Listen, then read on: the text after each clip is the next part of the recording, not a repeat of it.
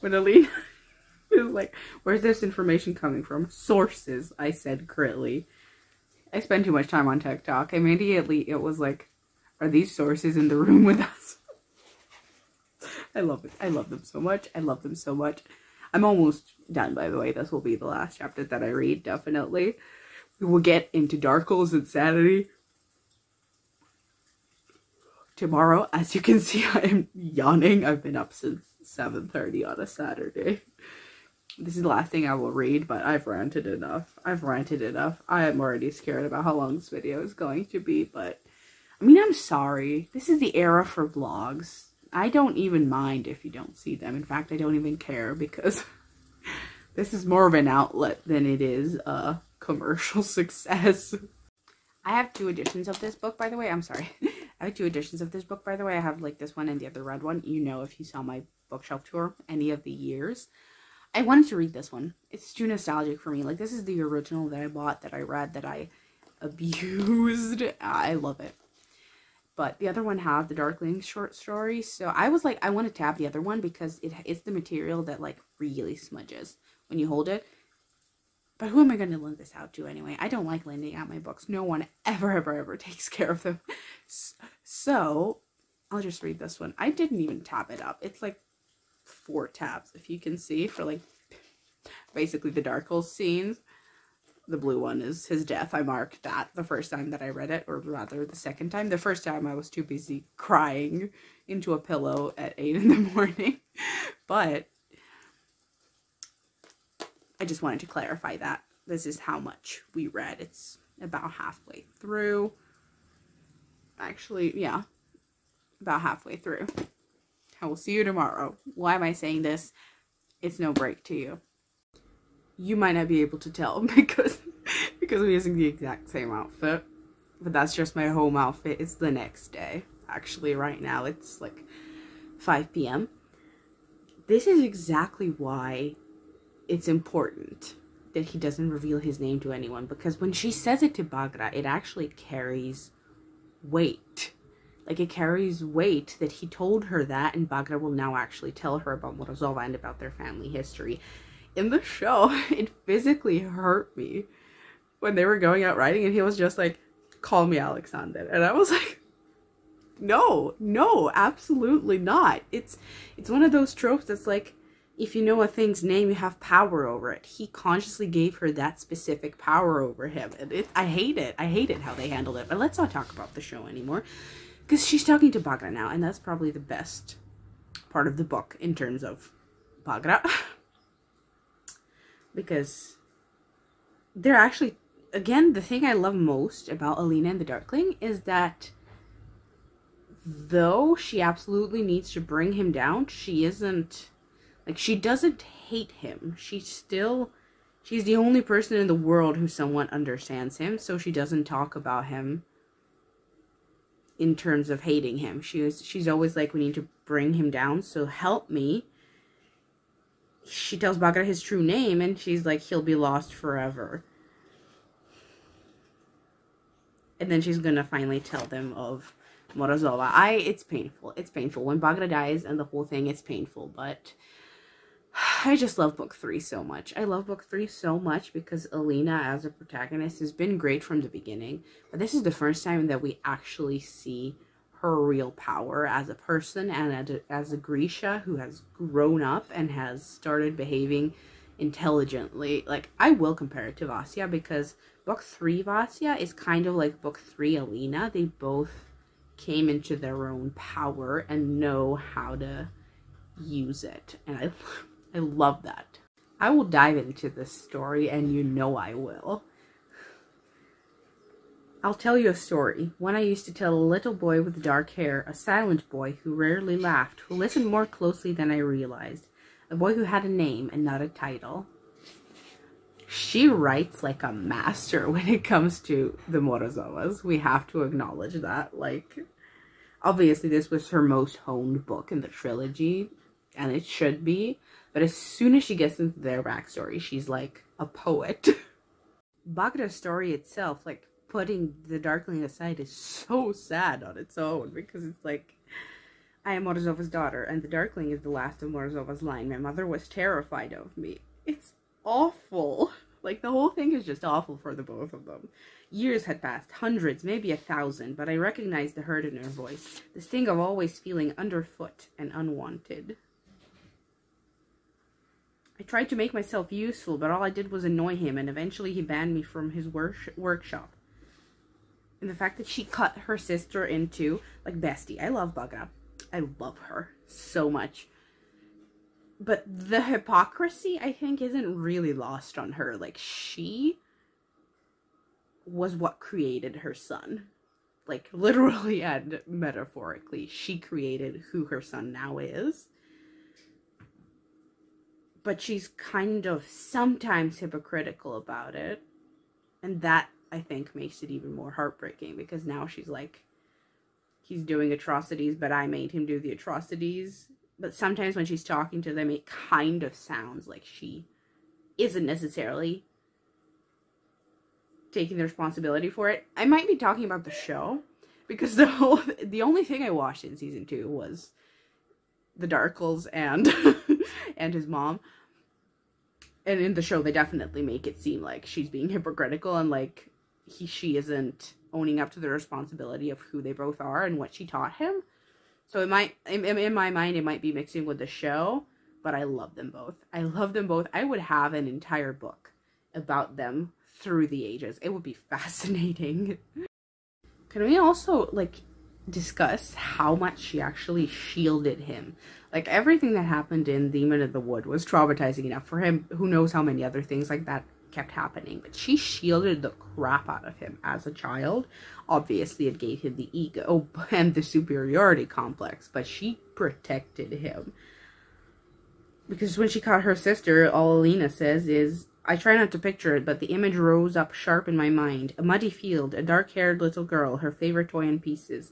She'd thrown a tantrum, as children do, but she'd been no ordinary child. Exactly. Like, exactly. Imagine having that much power that you can kill your sister accidentally when she slights you. I mean, she was lonely and very hurt, so it's a bit stronger than just children rivalry, but imagine having that power and the people who are supposed to help you like, it's two ends of the spectrum. Her parents didn't know what to do with her, so they just let her fester to the point of killing her sister. They could have just, you know, loved her, given her attention, not treated them any differently. And then you have her with her own son doing the exact opposite, treating him like he's better than everyone, like he will always be alone, he will always be the most powerful, he deserves the world, no one deserves him, like giving him a very, very strong superiority complex because she thought that would be better than what she got, which was a strong inferiority complex. The truth is, again, in the middle. I love the nuance that she gave these two. I really, really do. Barbara Handel's talking about having her son is honestly iconic. Like, honestly, genuinely iconic, because it's like, well, what about his father? You want a love story too? There's none to be had. I wanted a child, so I sought out the most powerful Grisha I could find. He was a heart-render. I don't even remember his name. Honestly, a queen. A queen. She was like, well, I want a child, so... So how do we do this? An icon, a queen, the moment. I love her. And here come the saddest and simultaneously the best quotes in this book. I gave him his pride. I burdened him with ambition, but the worst thing I did was try to protect him. You must understand, even our own kind shunned us, feared the strangeness of our power. There are no others like us. I never wanted him to feel the way I had as a child, so I taught him that he had no equal, that he was destined to bow to no man. I wanted him to be hard, to be strong. I taught him the lesson my mother and father taught me, to rely on no one, that love, fragile and fickle and raw, was nothing compared to power. He was a brilliant boy. He learned too well. The poet, the literary genius in her jumps out as soon as she talks about them. See, I cannot stop talking about it. 5 clips have been wasted just on this one talk with Bagra, but I remember the hold it had on me the first time I read it. The hold it has on me now is much the same, because it's still just as strong.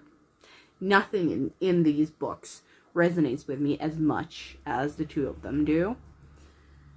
But that's obviously just personal preference. and the reality of what she says. He probably took his own life. It's the way most Grisha of great power die. Why? Do you think I never contemplated it, that my son didn't? Lovers age, children die, kingdoms rise and fall, and we go on. Maybe Morozova is still wandering the earth, older and more bitter than I am. Or maybe he used his power on himself and ended it all. It's simple enough. Like calls to like. I love it. The fact that she thinks she might be related to the Darkling. So she's like, I almost did incest. No, your boyfriend is, but I know it's like fantasy coincidence that Mal happens to be the descendant of Baga's sister. But the fact that she's like, what if I'm the descendant and I almost did incest? We stan a queen. That's exactly what I would first think of. I'd be like, I'm the first sun summoner in God knows how long. What if I'm related to the guy I almost hooked up with? Like, oh my god. We love a queen. I'd honestly kill myself if I had to spend a night like that with Nikolai. I'd just throw myself off the bridge or whatever, wherever they are. But when she's like, he took my hand, circling my bare wrist with his fingers, I tensed and realized I was waiting for the rush of surety that came with the Darkling's touch, or a jolt like the one I'd felt that night at the little palace when Mal and I had argued by the banya. Nothing happened. I love her so much. I love her so... Exactly my point. He was never an option. She's like, the Darkling, like, matches my power. Mal matches me as a person. The Nikolai does nothing. My queen and my icon. I stan. Like, I literally stan. I love her. I'm gonna eat now, but the fact that she's like, when Nikolai tries to kiss her, she's like, well, maybe love is something you're not supposed to have, something you're never going to reach. I can't. Like, she is, in her mind, she is just roasting him so hard. And everything he says cringes through my entire body. Like, the fact that she tells him something he told her and he's like, I love it when you quote me, die. Bomb him. Airstrike. Like that TikTok sound. My blood just boils anytime Nikolai shows up. Soon he will be in pain though, because he will be struck by the Nichevoya, which I don't want to enjoy, but you know I will. The absolute disrespect that the Darkling is showing for Nikolai is sending me. Ah, the Pirate Prince. I've regretted many of the things I've had to do in this war, said the Darkling. This is not one of them. Oh, I love him. I love him so much. That would be me. That would literally be me. I'd be like, all of this death is unfortunate. This one is not, though. I know I'm supposed to take all of this seriously.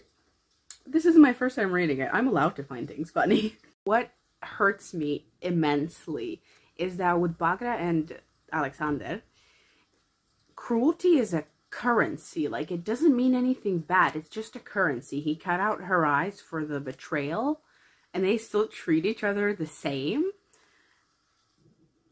Because when he sees Bagra, he's like, go back inside. My soldiers will not harm you. Like, after everything, he's like, he doesn't want her dead. In his brain, it doesn't even click that there would be a world without his mother.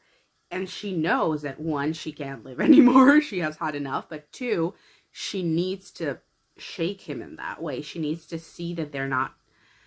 She needs to show him that they're not permanent and that he can't always rely on her being there. So her death is the one thing in this story that rattles him insanely. Like, he goes feral when she actually dies, even though he, like, ordered her eyes removed. Like, they're kind of sick but also very loving bond is one of the more powerful things in this book, because essentially they're the only characters who are not children.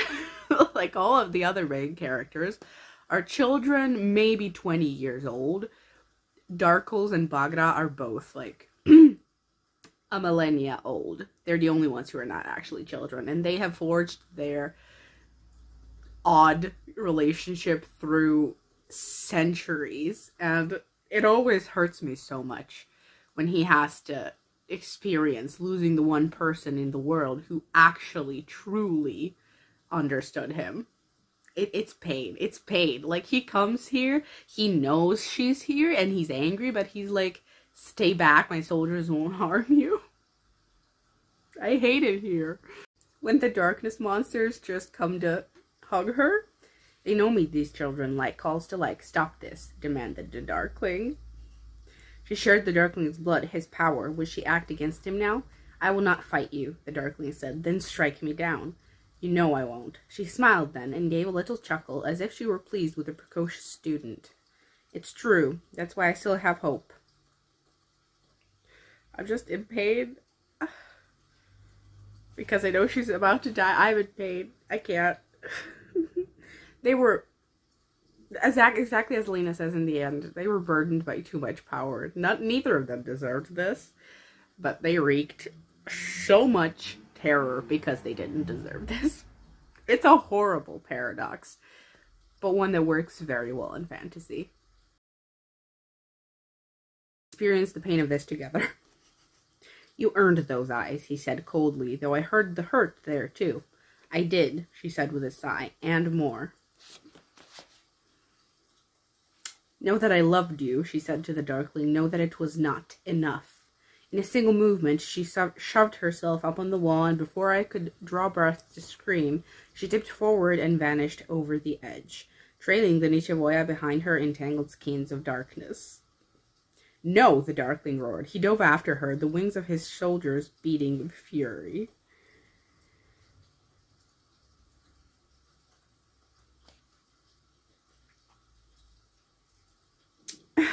I just can't. I can't. Nichevoya streamed past us, pulled towards the terrace by Bagra's trailing skeins.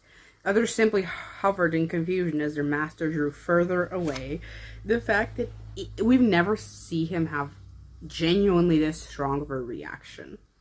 And I love that in a way. I think here, both he and Alina somehow realized that they would never be that. They would never be that. They would never share that the way the two monsters, even among Grisha, did. And after this, he becomes ruthless towards her. Absolutely, unapologetically ruthless and cruel and just very, very, very self-destructive, but taking everyone down with him. So in the end, when she loses the power and he is the last one in the world, he lets her kill him. And he's like, this is just not good. I can't live like this. I just remember his very, very, very heartbreaking realization that, like, you're gone now too. All of the power that equals mine in this world is gone. I can't live like this. I can't live like this. And that's the very haunting aspect of a villain who's just truly, truly alone. This is exactly what I love about Alina, and exactly what I said 3 times in this video, because she comprehends who the Darkling is as a person without justifying anything. Because she's like, if I thought of Nikolai, I would fall apart, or Bagra, or the broken pieces of Sergei's body, or Stig left behind, or even the Darkling, the look on his face as his mother disappeared beneath the clouds. How could he be so cruel and still so human? And how she mentions both him and Bagra when she's talking about Ravka making orphans of them all. Exactly. Exactly. All of it started because of someone else. But that's in general how society works. So the whole "this country made monsters of us all" is just such a cool message. Probably the last moment that the tether isn't deeply malevolent, but I felt it then. The vibration along the invisible tether. I pushed away from it. I would not go to the Darkling now. I wouldn't go to him ever again. But still, I knew wherever he was grieving. See, I remember the first time I read this, almost as vividly as I remember reading Red Queen. Some experiences just stick with you. I ate up every mention of the Darkling in this book, and I feel like every time I read one of those lines, I vividly remember memorizing all of them, like knowing almost every line about him in this book. So yeah, it's just all deeply nostalgic for me. What must it be like for people who actually waited for these to be released? That must have been quite the experience. I'm very happy that for all of my favorite books, I magically got to them and got interested in them right after they were all published. But that's all intentional because I hate waiting for books. I have a thought that someone has probably already had in this fandom. I just need to voice it.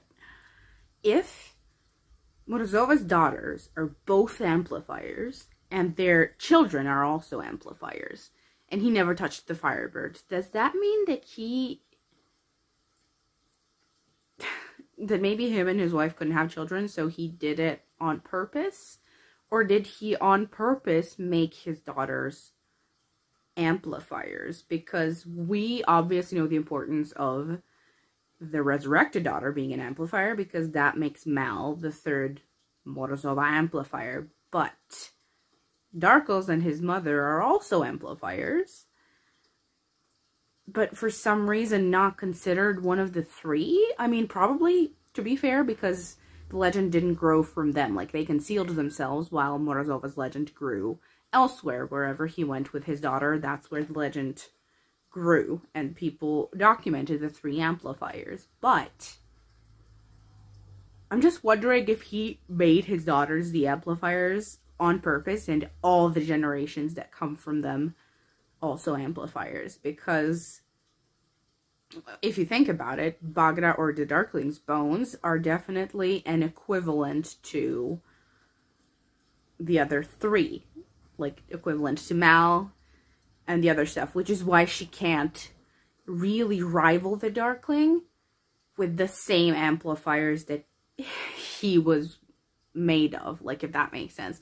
In order to get amplifiers that equal him, a living amplifier, she has to kill 3 of them. So obviously she can't rival it because he's a living one.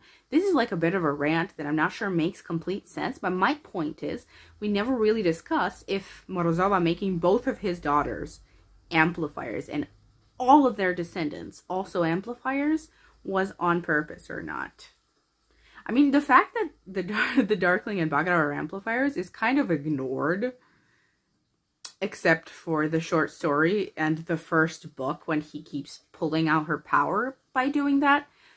But the fact that they're both amplifiers is kind of ignored after book 1. Like, if I were Alina, I would have talked to her at length about that and being like, Bagda, if you're an amplifier and your son is an amplifier, is there a possibility that your sister was one, that if she had children, maybe there were other ones? Like, why are you 2 amplifiers? I would have a very realistic conversation about that. Like, you 2 are literally Morozova's amplifiers.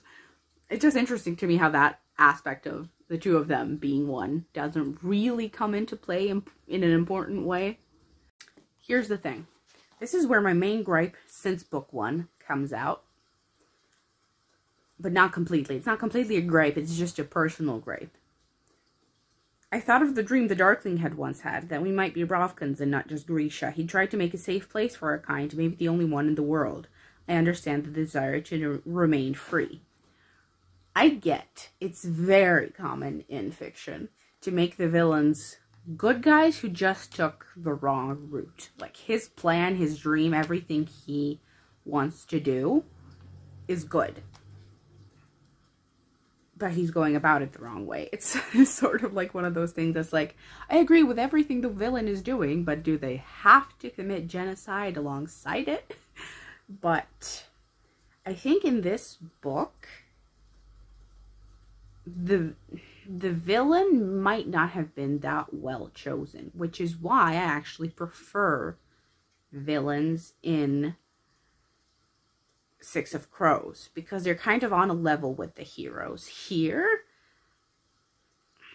the insanity to follow aside, the Darkling's goal, like, should have been every Grisha's goal from the get-go. Like, the minute that Alina found out what he wants to do, she should have wanted to join him, like, throw down the king, who is insane and a rapist, and let Grisha have the freedom and not just serve as soldiers and sentry and essentially to protect this horrible king. Like, from the beginning, his plan should have resonated with every single Grisha, and then we could have had like a corruption arc where Alina had joined him and they had all been on his side and worked with him, but along the road he proved to be really power hungry, or he was corrupted, or he realized that he doesn't just want to kill the king, he wants to kill all people. You know, I think there should have been like a bit more development to him as a villain.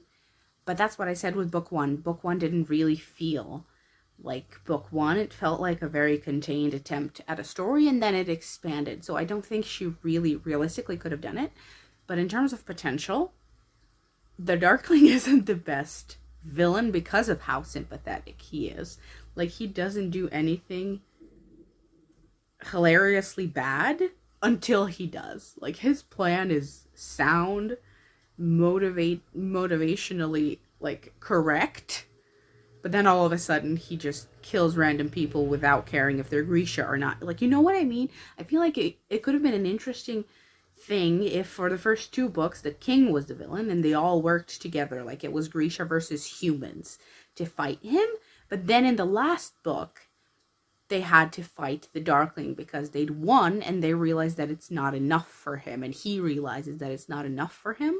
And then after all the Grisha band together, then there's strife among them, like ruin and rising ruin, even among their own ranks, and they have to take down the Darkling even though they were his allies thus far. I feel like it had more emotional weight if they didn't just reject his very good plan from the get-go. That's something that always kind of bothers me in young adult, because you want to have a very intelligent villain with a good plan, but you make them evil from the get-go. Like, make it at least realistic that the main characters support them at first and then stop supporting, like what she did with Genya, only with Alina, because she is the main character and her perspective is the one that we follow.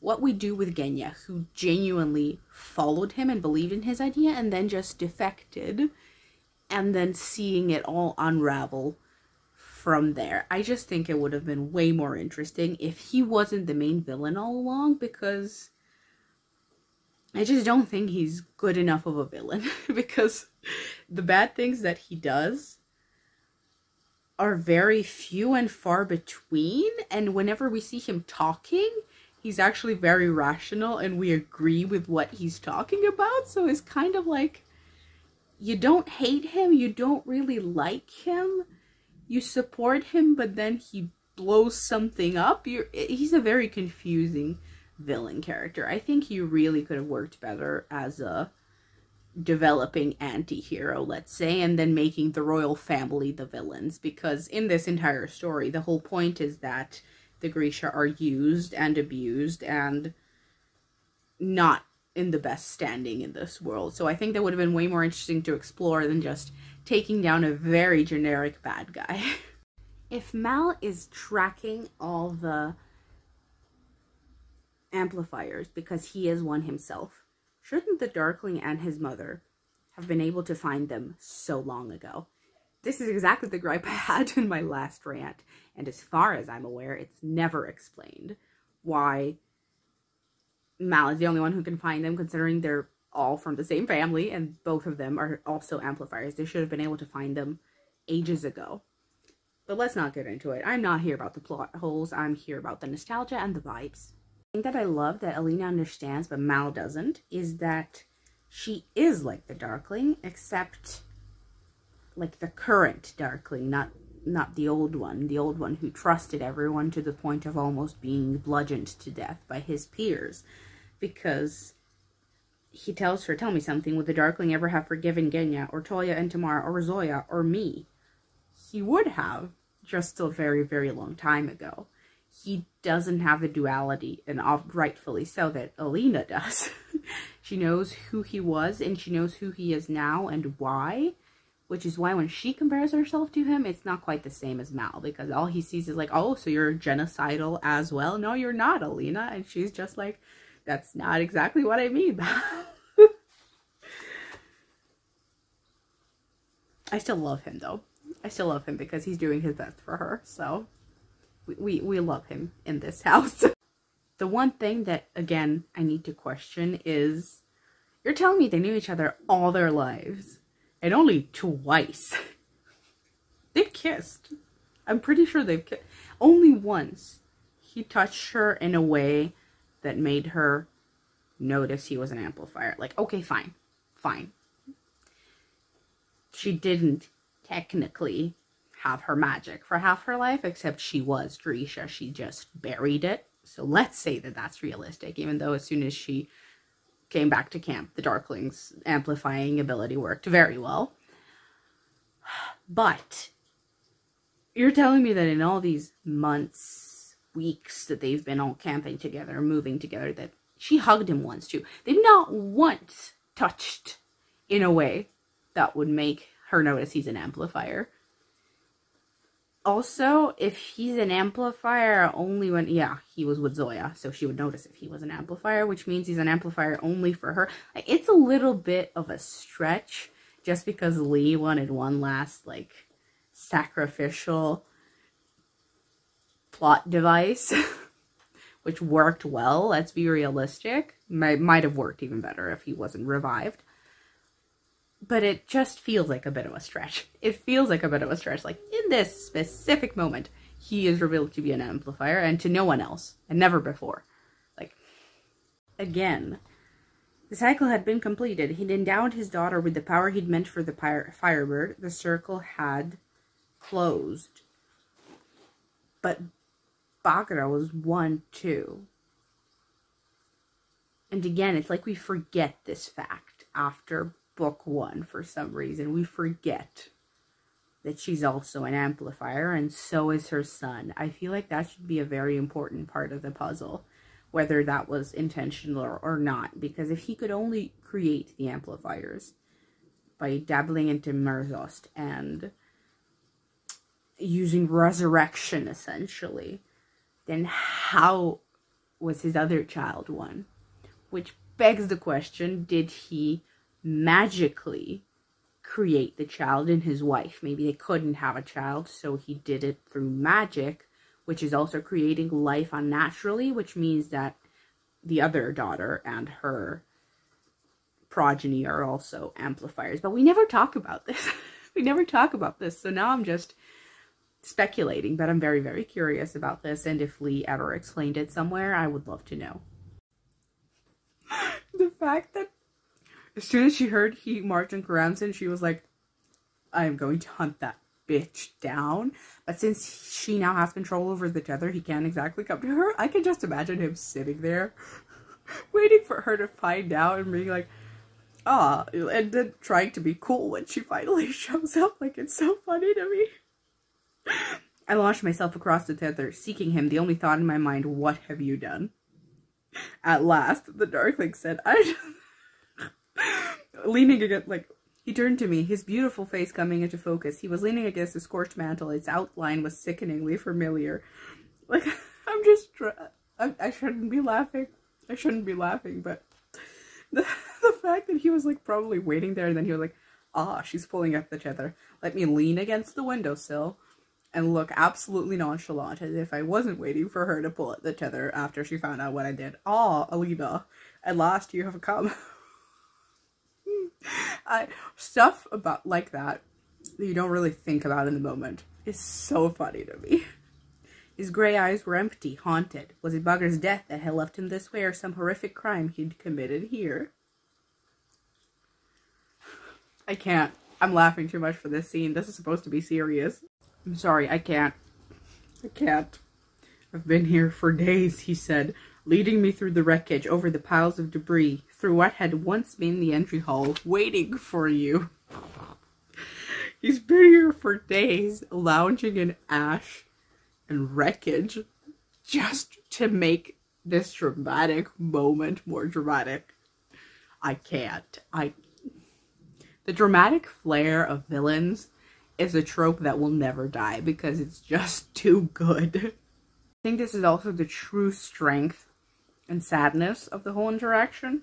How can you do this? Don't you feel any of it? I have lived a long life, rich in grief, which, speaking of, I would like to see. My tears are long since spent. If I still felt as you do, if I ached as you do, I could not have borne this eternity. Where are you, Alina? I felt sure you would come to me when I moved against Westrovka. I thought your conscience would demand it. I could only hope that this would draw you out. Where are they? They are safe. For now.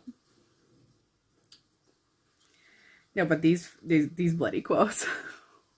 These people, they were innocent. I have waited hundreds of years for this moment, for your power, for this chance. I have earned it with loss and with struggle. I will have it, whatever the cost. What loss and what struggle? I really want to know. I really, really want to know. There will be nothing left. No, he said gently as he folded me in his arms. He pressed a kiss to the top of my hair. I will strip away all that you know, all that you love, until you have no shelter but me. The most iconic toxic quote I have ever heard. She will never write the books about the Morozovas, I know. Had the Darkling had friends like this, people whom he'd loved, who had fought for him and cared for him and made him laugh, people who had become little more than sacrifices to a dream that outlived them all, I would pay good money to just see them through the ages and what they have suffered. Maybe it wouldn't be the best. Because then I would feel even more for him than I already do. But as I already said, you are allowed to have a favorite character who ends up as a villain. That is the nuance of critical thinking. I'll take a little break before the final battle because I need to. But I will be finishing it today. Yeah, it takes me 2 years to pick it back up and then I'll finish it in 2 days. That's just how it works apparently. But the fact that in her acknowledgements, there's a whole separate section for Team Tumblr. Tumblr was alive and thriving back then. Like all of the fan arts, all of the incorrect quotes. Like I was living off Red Queen incorrect quotes and grishaverse fan arts back then. It was everything. I am kind of missing actually such uncomplicated and funny fandom content. Not the stupidly argumentative hilarity of shipping culture and just very toxic takes that's present right now in fandom culture. Like this was the golden age, and that is also a hill I will die on. We are back. I am going to strive to finish this right now, but I just wanted to say also I've like tabbed it like a little bit basically anytime the Dark Souls or Bagra speak.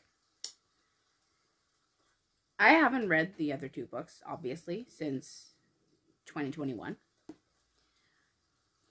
And I think it's funny how in this whole trilogy, this one is so much better than the other two that it's almost baffling to talk about. Like the last time I read it, to be fair, I ranted about book one the most. But that was because it had the most issues. Like looking back, book one is like a poorly written prologue to what this story is. Book two was better, but there's too much Nikolai for my liking. And then this book is just perfection. Like genuinely perfection. I've read this for the third time since I was like 14. And it holds up. Like I just remember loving this so much more than the other two. And reading it right now, I can tell why. Like, I can tell why everything that happens is something I'm interested in. All the characters that have to be likable are likable. It's sad. There's also a found family. There's character growth. The romances are progressing exactly as one would expect. There's so much more nuance than the other two. It's better written, not to mention. I think there's already like a prologue of Six of Crows get put in this, so she was probably writing Six of Crows at this point, and you can tell because the writing is so much better. Now I didn't check, and I'm not sure like how often these came out, like if this was 2 years after Siege and Storm or 1 year or whatever, but it's just so much better than when anyone asks me like I made a favorite books video. That was the first video I ever made, and this is on the list. I would argue that only this book belongs on that list, like not the entire trilogy. I could reread this book as many times as it takes. It would still be that good, But I would never say that about the other two. I would never, ever say that about the other two. So it's a very odd trilogy, which is hilarious. Hilarious, because I know that everyone hates this one. And everyone hates this trilogy because of this one. But that's none of my business. That's none of my business. I love this book so much. I will say one thing now that I'm on book 3. This is the one where there's the most traveling and politicking, and it matters where they are geographically. So why is this book the only one that doesn't have a map? Literally, why? Like, Six of Crows even has a map of all of the world, and it doesn't even matter because they go to like 2 places. This really could have benefited from a map. I don't know if the other edition has one. It might, but luckily, I know that map very well. Very, very well, because I've read everything in this universe at least twice. So I know the map. Also, I just wanted to comment on this because it's the last book. It's the last time I'm going to comment on it. But the Darkling's sister, I understand it's like a myth. Everything in the Language of Thorns is like a myth and legend. But to shove in the fact that the Darkling has a sister who's like a mythical creature in the Fjerdan Seas? Like, are you kidding? The fact that he has a random sister? Does that mean Bagra was with a merman? I don't know, but that was such a batshit insane thing. I was reading Language of Thorns, and then the Darkling shows up, and he's like, I'm your brother, and I was like, absolutely baffled about how that could be such a throwaway thing in one of the random side quests of a book about myths and fairy tales. That was arguably the best story, though, so. Alina, my queen and icon. She was hoping Mal would be taking her to the bedrooms. And then he just brings her to a random room and she's like, delightful? we love an honest queen who knows exactly what she wants. I'm not even kidding. I love her so much. I will go out on a limb here and say that Mal had the most development in this entire trilogy. He is so self-aware at this point that it's almost funny. Idiot. That fact is well established and adds nothing to the plot. Yeah. I love him too. That's exactly my point. Good books make you love all of the characters. If not all of them, and then at least most of them. Like, at this point, I like even Zoya. And she's essentially a female Nikolai. Which makes me question why I actually like her. But she's a Grisha. That adds a lot to her character in this story. Nikolai is just a spoiled brat. But I like all of them. I love all of them. And I'm sorry, I was thinking about it, and that adds so much to this story, so much to the stakes. None of them die, though, so that's maybe not the best in terms of stakes, but I love them. Let's, for a minute, this is going to be a long enough video anyway, discuss the fact that Alina's conjecture is very interesting. What if she had been a Grisha since she was a kid? I have 2 things to contradict her theory. One, she would definitely be very close to the Darkling, like very close, because it would have been more creepy that way, because he would have known her since she was a child. But let's assume that she would have been platonically close to him. Like, he probably would have been her mentor in some way, because she would be trained as his equal. So I know she's arguing that she wouldn't be as strong without the amplifiers, but if she had been honing her powers since she was a kid, she would definitely, under the tutelage of him and Bagra, she would have been very powerful with her own magic. With her own summoning, yeah, let's use that term, in time. So she would have been very close to the Darkling as a mentor figure, as a friend, however you want to look at it. And also, if they were together for that long, his plans would have definitely been less extreme, because he would have had what he wanted to have from the beginning. He definitely would have had her trust and her loyalty if they knew each other since she was a kid, in whatever capacity. He would have had her loyalty. So they would have done whatever he wanted to do to the fold a long time ago. So maybe she wouldn't even need the amplifiers. Like, maybe she would need the amplifiers eventually, when it was proven that he he has lost his mind and that he's too drunk on the power. She would have maybe needed the amplifiers, but I'm still arguing that she would have been very powerful on her own there. Also, and again the point, if they're both amplifiers, like him and Bagra, I still think they should have been able to find the amplifiers through the centuries, but that's another plot hole that I don't even want to address. So I think if she was trained from childhood to be a sun summoner, she would have been way more powerful, and I don't want to be very positive in my conjecture. I don't. But I do think the Darkling and her would definitely be better off. Like, he would be better off if he had someone like that who trusted him. They could have actually done work on the fold, and she would have been better off because she would have definitely been taught from the beginning. So even if something did go wrong with the Morozovas, she could have been somewhat of a threat. But it's still useless. It's still useless to assume like this, obviously, from the perspective that we have right now. But I think it still could have been interesting, like an AU about what would have happened if Alina had left Karamzin as a kid.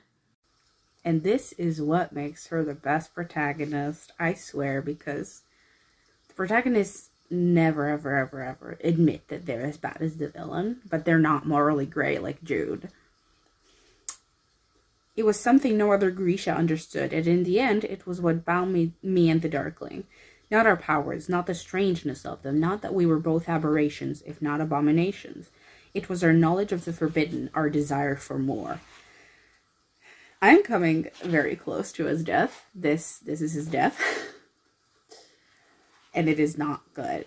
Like, I haven't handled his death very well in the past, but this time I feel like I'll be fine.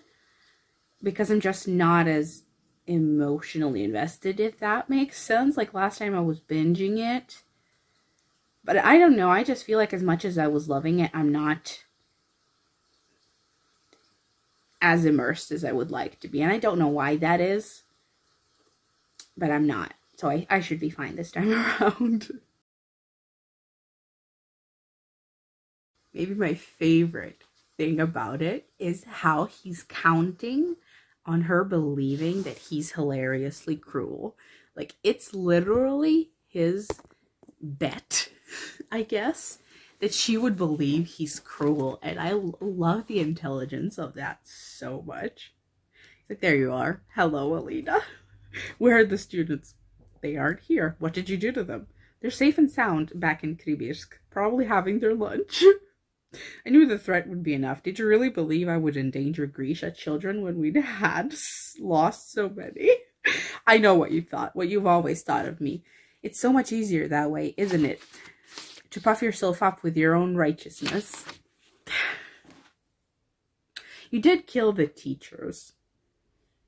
You did kill the teachers. But it's so funny. So funny because... and a little bit painful, because through it all, he kept true to what he had said. He would never endanger Grisha children because he's technically, some methods aside, the #1 protector of the Grisha. And he's literally like, I know what you thought. I know what you think of me. He said, fine, make me your villain. So he used that. And he used it successfully. She planned all of this just to get the children to safety. And he was like, why would they be here? They're having their lunch. I guess I'm just masking the fact that he's gonna die soon. Which I can say I agree with it countless times. It still hurts every single time I read it. I'm not supposed to be tearing up. I'm not. But it's coming. Like, it's coming. Because when the fold is being destroyed and how he's just looking around so stunned and so lost. And he looks at her, and this always hurt me. This isn't right, he said, and in his voice I heard desperation, a new and unfamiliar anguish. His fingers skimmed my neck, cupped my face. I felt no surge of surety, no light stirred within me to answer his call. His gray eyes searched mine, confused, nearly frightened. You're meant to be like me. You're nothing now. He dropped his hands. I saw the realization hit him. Yeah, he was truly alone, and he always would be. See, this is what always gets me. This is what always gets me. It's like, it's a sad ending. It's like, yes, you're meant to die because there's nothing else for you here. There's literally nothing else for you here. That kind of gets me every time. Like, I would have preferred him to be the generic villain here who just gets struck down. Because this hurts extra. I saw the emptiness enter his eyes, felt the yawning void inside him stretch wider, an infinite wasteland. The calm left him, all that cool certainty. He cried out in his rage. I hate it here. I hate it here. And he just keeps killing them. There was no bottom to the Darkling's pain. He would just keep falling and falling.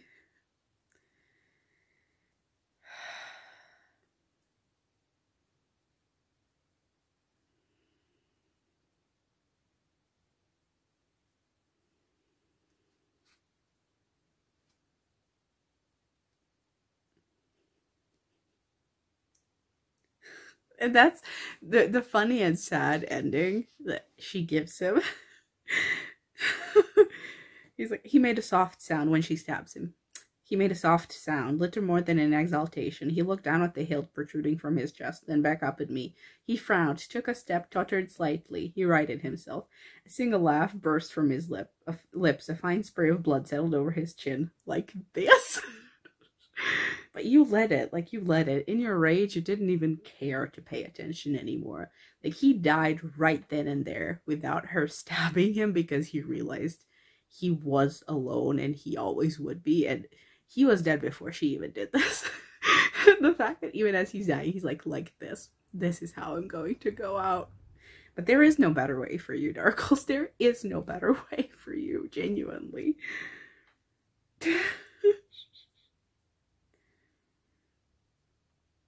The Darkling's own power, Morozowa's own blood. Blue sky, he said. I looked. In the distance I saw it.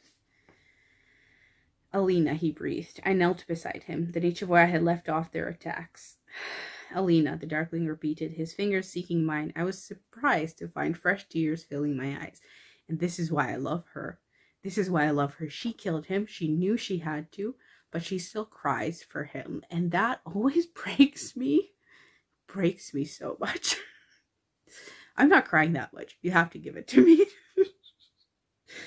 He reached up and brushed his knuckles over the wetness on my cheek. The smallest smile touched his blood-stained lips. Someone to mourn me. I am upset. I am upset. I wasn't meant to be crying this time around. Like, I wasn't. I could never read this, apparently, with a straight face. He dropped his hand as if the weight were too much. No grave, he gasped, his hand tightening on mine for them to desecrate. All right. Once more, he said, speak my name once more. This was a quote that I had, like, on all my backgrounds back then. He was ancient, I knew that. But in this moment, he was just a boy. Brilliant, blessed with too much power, burdened by eternity. Alexander. His eyes fluttered shut. Don't let me be alone, he murmured, and then he was gone.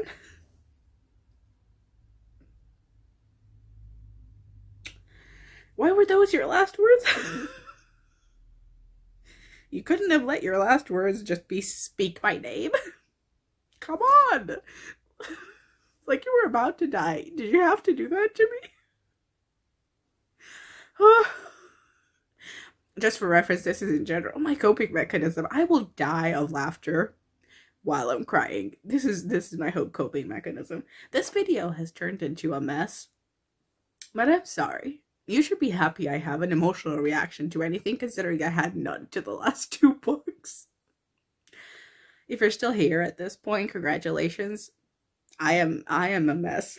I've composed myself a little bit. Little bit. I will say two things. One, he got such a beautiful ending that I'm happy that through it all, Lee gave him such a beautiful ending. Like, even though she at times didn't know what to do with him, like, she made him very clever and then very childish the next second, and she made him a very, very chaotic villain. She gave him such a wonderful ending. Like, he appears all of 3 times in this book. I think if you count the visions as one thing, then there's when Bagda dies and this. He appears all of 3 times in this book. And she gave him such good dialogue and such a beautiful ending that even me, who loves him and thinks he should have died, is so heartbroken by his ending, but also very satisfied with his ending. Like, congratulations, Lee, on his ending. Genuinely, I think of all of my characters, fictional characters, that were wrongfully killed in their stories in a heartbreaking, gut-wrenching way, this one was fitting and beautiful at the same time. So congratulations to you on that. You are in the Hall of Fame for my fictional characters who I love dearly, but they died properly. So congratulations for that, Lee. Like, it's beautiful. And you gave him a main character who actually understands him, and still cries for his death and mourns him, and takes his body to burn it along with her own, letting him actually die with her, and not dying alone, dying with the equal, dying with Sancta Alina, who was his equal, but she is also dead right when he is dead.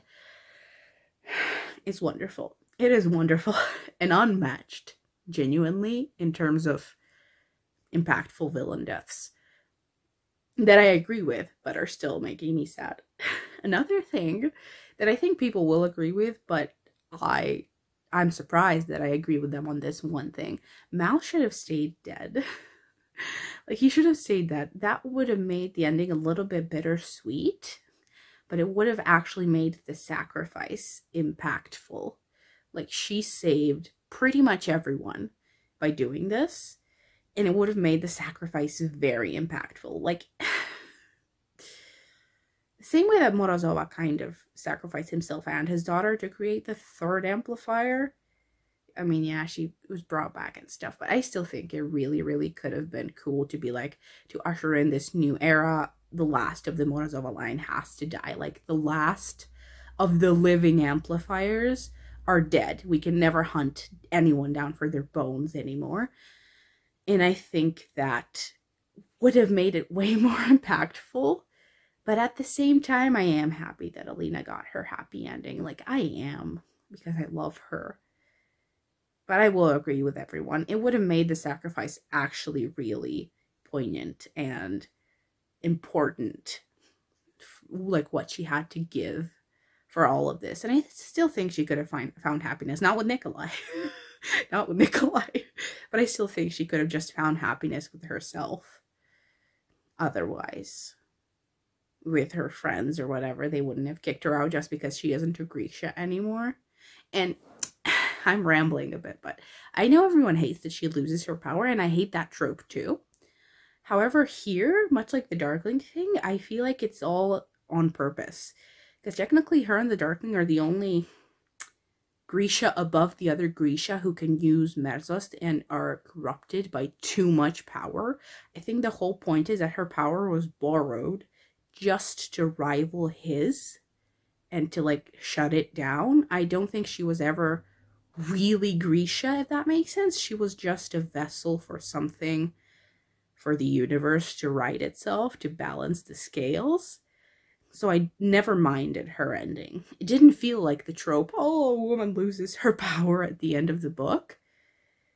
Because it actually feels like a realistic decision.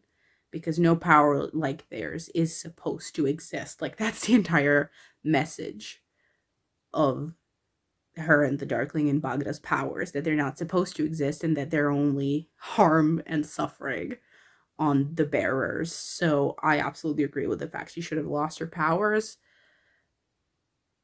But I do think Mal should have stayed dead. I will amend my statement a little. I think the point is that he didn't die. They, like, managed to resurrect him, and Alina's sacrifice still stands because the point is she was rewarded by actually making the sacrifice. He doesn't have to really die for it. But I think he really should have died if she'd kept her magic. I think if she didn't keep her magic, then the ending is good if he lives, because that way they can live together as they'd always wanted, and that makes it better. But I still think it would have been interesting to have him die. I guess that's all I'm saying. I do like the ending. I've always liked the ending, and I've always been a minority, but it is what it is. I guess in the end, she came closest to understanding him, though. I have to admit it.